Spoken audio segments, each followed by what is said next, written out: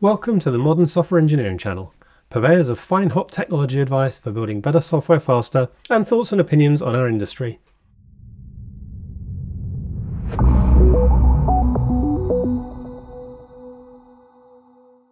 This content is made possible by our wonderful sponsors EqualExperts, Transfic and Mailtrap. Do check them out in the links below. The recent AWS and Azure outages got me thinking about supply chains and resilience, and how we often leave ourselves vulnerable to third-party outages, as well as ransomware attacks or less obvious risks like accidental data corruption or leakage of personal information. Sam Newman already discussed the details of the AWS incident on this channel, which you can find in the links below. I want to look more broadly at software supply chains and share some techniques for visualizing them and making your systems more resilient. If you think about supply chains at all, you probably think of them in the context of manufacturing or retail. They're the goods and services from your partners and suppliers that ensure that a factory can assemble a vehicle, or that the fruit makes its way to the supermarket shelves in time and in one piece. But that's just the initial supply chain. Once a product is in the customer's hands, there's a second supply chain to consider, which is the runtime supply chain. These are all the moving parts that a product needs to operate successfully. Physical goods often have a tiny or non-existent runtime supply chain, so we tend not to notice it. If you're driving a car, you're making use of roads, road markings, and traffic signs, which are generally reliable, notwithstanding potholes and roadworks. You also have electronic infrastructure like traffic lights or signage, but these are mass-produced to be boringly mechanical and reliable. Your food might use some cooking infrastructure or may come ready to eat. Clothes need no runtime support at all. Conversely, any software product has a runtime supply chain that ranges from the relatively straightforward to the mind-bogglingly complex. At the very least, you have an operating system running on a server, which may itself be virtual, in which case there's a hypervisor, then the physical server sitting in a data center somewhere, which needs electricity and water to even function. When you stand back and squint, your carefully crafted code is balanced precariously atop a fragile tower of runtime dependencies, as depicted in the famous XKCD dependency comic. There's a third supply chain which is around maintenance. For your clothes, this would be the washing machine and its dependencies, say. In a continuous delivery world, the construction and maintenance supply chains are pretty much the same thing, so we can roll them in together. So now we've met the supply chains, let's talk about resilience. There are several operability words that sound similar but mean different things: reliability, resilience, robustness. Briefly, reliability is about whether you can trust the system. Do you get the same answer each time, and is that answer correct? Robustness is about whether you can rely on the system. Is it available when you need it? Resilience is the interesting one, for me at least. This is about how a system responds to perturbations, which are unexpected changes in its operating environment. Does it bounce back like rubber, or does it shatter like glass? Resilience asks whether you can stress the system. Perturbations take many forms. They can be malformed inputs, out-of-range data values, unexpected environment changes, infrastructure outages or power dips, or in the case of the AWS failure, an empty DNS file erasing a key lookup table. These perturbations can be accidental or deliberate, a brownout in the data center, or a maliciously crafted network packet. The question is how your system, which includes its entire runtime supply chain, reacts to the unexpected. This kind of analysis has a lot in common with threat modeling, but in this case, rather than looking through a security lens, we're thinking holistically about the system behavior. So how do we get a handle on all this? Well, you can't manage what you can't see. So the first order of business is to visualize your supply chains. But how do you visualize a supply chain? To answer that, we need to talk about value streams. The idea of value streams and value stream mapping has been around since at least the 1950s, but they came to prominence in the software world when the music streaming startup Spotify started talking about tribes and guilds back in 2012. A tribe represented a customer-facing value stream, say recommendations or the Android player, and a guild was a virtual community across the tribes, representing all the testers, say. Then the team topologies folks popularized the term with their value stream aligned teams. The value stream then is the sequence of work including materials, information, resources, people and knowledge that contribute to creating value, from when you commit to doing something to the point you hear thank you. A value chain is a network of these value streams, all converging to create value for some customer, meeting a need or helping them get a job done, from raw materials to a smiling face. To model a supply chain, the first thing to notice is that supply chain is just a way of referring to the parts of a value chain that you don't control. It turns out that we have some great techniques for modeling value chains, and I want to share a couple of them with you now. The first is called Wardley mapping, named after its inventor, Simon Wardley.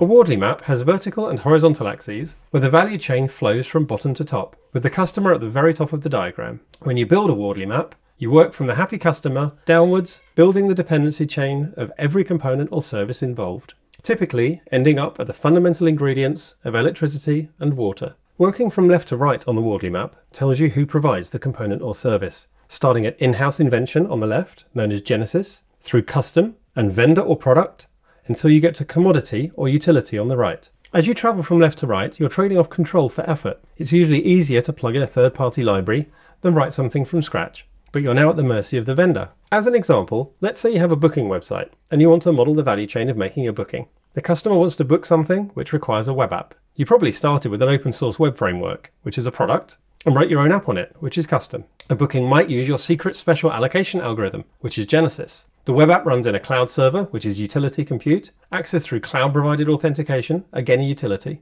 You may have written the booking gateway yourself, which would be a mix of Genesis and custom software. And for security reasons, you might deploy this in your own servers, vendor, in a service data center, also vendor, running a commercial database product, vendor again. So you start at the top with a customer and their booking app and model downwards, placing each new dependency in the appropriate place on the horizontal axis, depending on who's providing it. The real power of a Wardley map is in scenario modeling. For each component, what would happen if you moved it right or left? What if you replace that utility compute with your own tin? How much is it costing us to maintain that brittle pricing algorithm that we wrote long before that open source library even existed? How much control would we be giving up if we migrated to that?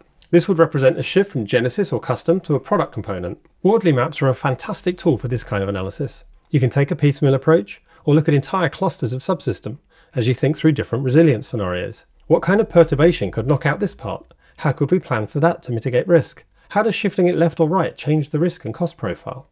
One of my favourite aspects of Wardley mapping is the insights it can reveal. One client was stuck on a decision about whether to form an in-house data team.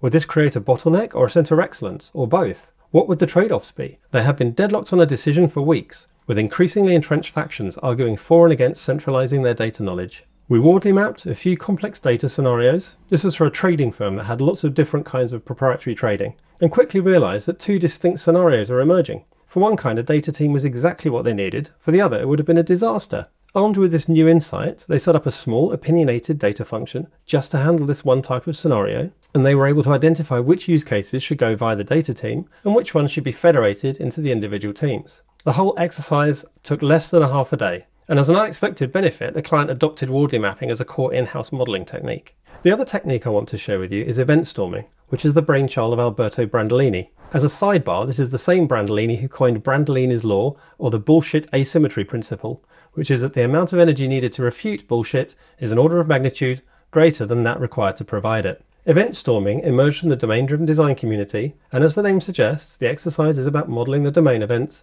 that make up the value chain, along with related actors and systems, using the ineffable power of sticky notes. I describe the goal of event storming as getting to everybody knows what everybody knows. You're making tacit knowledge explicit and surfacing misunderstandings and ambiguity, especially when two people know how this part of the process works and they have different opinions. For a successful event storming session, you want to gather everyone involved in the value stream, meaning people with answers, people with questions, and someone with lots of stationery. You're going to get through a lot of stickies. You start by taping a length of butcher paper to the wall, more than you think in either direction. Then you draw a timeline along the wall from commitment to thank you. You should leave a decent margin at either end, because the group is likely to end up exploring things that happen before the story starts and after it ends. From here, all the participants will model the parts of the value chain that they know, using different colours to represent domain events, actors, and so on.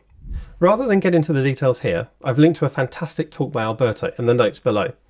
I have a talk of my own called Event Storming for Fun and Profit from a recent conference, but it isn't online yet. I'll be sure to update the description below when it's published. The thing I love about event storming is the energy. You get a group of people modelling a process or a system in real time, discussing, arguing, learning, discovering. You sometimes end up with more questions than answers, but at least people start to realise that they didn't know what they didn't know. Okay, so now we have event storming and Wardley mapping in our back pockets as tools for modelling supply chains, but then what? How do we reason about risk? Let's look again at our build and runtime supply chains. For the build supply chain, we can lean on automated testing. You are writing tests for your code, right? In this case, we aren't looking at the behavioural tests of TDD or BDD, but at the discipline of performance testing, and specifically stress testing. There are many branches of performance testing. Load testing ensures the system will cope with expected usage, usually with a generous margin. Soak testing runs the system for many hours or days to check for resource leakages or drift. One of my favourite ever JVM bugs contains the phrase, emerges after 2 weeks of soak testing. I want that tester on my team.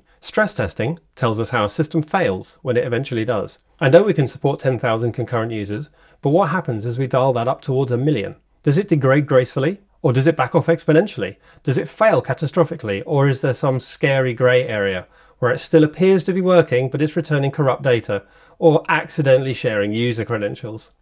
Perturbation theory and threat modelling tell us that the interesting behaviour lies at the edges, in the liminal spaces, so we should concentrate our efforts there. Remember, if you don't know how your systems fail, you can't start to mitigate the risk. The runtime risk story has improved dramatically over the last decade or so, with folks like Netflix alumna Nora Jones and serial tech legend Charity Majors driving chaos engineering and observability 2.0 respectively. Chaos engineering is exactly what it sounds like, injecting chaos into a running system. Pioneered at Netflix by Nora and her team in the 2010s, Chaos Monkey would routinely switch off servers and entire services so that teams could see how the systems responded to unplanned outages. Observability 2.0 is the shift of runtime observability from being an operations concern to a development one. If you don't design instrumentation and telemetry, meaning runtime signals and the ability to transmit them, into your systems from the start, it makes it much harder to know what's going on at scale. So there we have it. Your software supply chain is just the parts of your ecosystem that are outside of your control. You have a supply chain not just for build, but for your running systems,